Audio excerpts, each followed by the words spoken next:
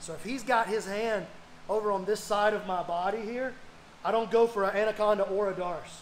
And so that's what he has here. What this is going to allow him to do is to start turning towards his knees. So I'm going to keep the tension off, and you turn towards your knees, show him what you would want to do. And now oh man, this is falling apart. I'm embarrassed. So we've got two great plays that we can make. The first one is going to require just a simple hip switch. As he starts to turn to his knees, look, watch my hips. I don't go into him. I go away from him with that back hip. And now I close this elbow down, and look how he's off of my hip again. Here's my anaconda. And we're right back into the trap.